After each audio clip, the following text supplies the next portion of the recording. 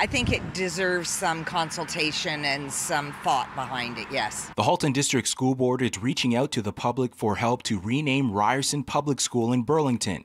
Egerton Ryerson, who established what is now Ontario's public school system, was also one of the architects of Canada's residential school system that had the aim of converting and assimilating Indigenous children into white Canadian culture. One has to stand back, and when we appreciate our history, to take responsibility for it, and if it requires some sort of a relook at it in a different light, then that's worthy of consideration. The decision was made to change the name back in June at a Halton District School Board meeting.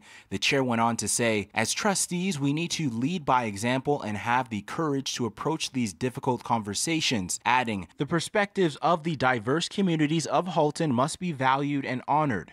Indigenous students, staff, and the broader community should be able to enter a school without being harmed by the Halton District School Board upholding the name of a person that has contributed to genocide. City News reached out to the Halton District School Board, and they said these factors will be considered when looking at a potential name. Reflect the geography, history, local environment, culture, or traditions of the community.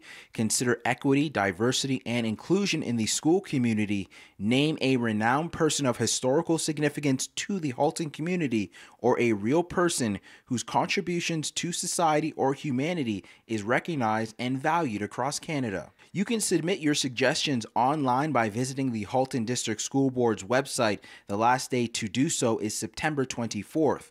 The decision should be announced sometime in November of this year. In Toronto, I'm Brandon Rowe for City News.